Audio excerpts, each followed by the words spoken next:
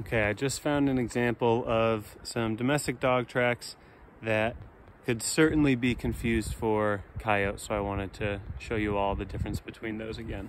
So looking at this one track, we've got 4 toes, all pointed straight forward, nice and slender like a dog. We've got these nail marks up here coming in nice and light, again pointing straight forward. These outside toes tucked in, tiny little nail marks pointing forward. All of that points to coyote. But if we zoom out just a little bit, we can see this big old dog track with these thick nails kind of slanted and curving to the side. These ones also pointing way out wide, and you should recognize these as features of the domestic dog, the couch potato. So understanding that the front feet and the hind feet of animals can look significantly different is really important, and this is something I covered in the otter and raccoon video as well.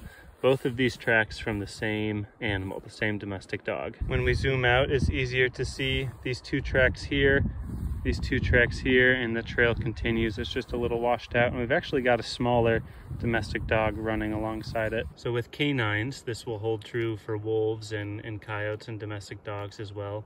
Their front feet are going to be larger than their hind feet, and this will hold true for other animals like the ungulates, any animal that carries more weight on the front half of the body, which is true because of, carrying the head, carrying the rib cage, and all the organs that lie a little bit more forward. And for your ungulates, deer, moose, elk, etc., carrying any antlers that they have as well. The front track is going to be bigger. It's often larger in size.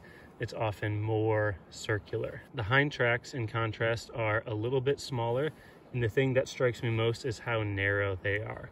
When we look at this, we get that perfect oval shape, and when we come back to the front track, it's more of a circle. And this is why, even for experienced trackers, domestic dogs and coyotes can still be confused, is because this track, the hind foot on a domestic dog, can easily resemble the front track of a coyote.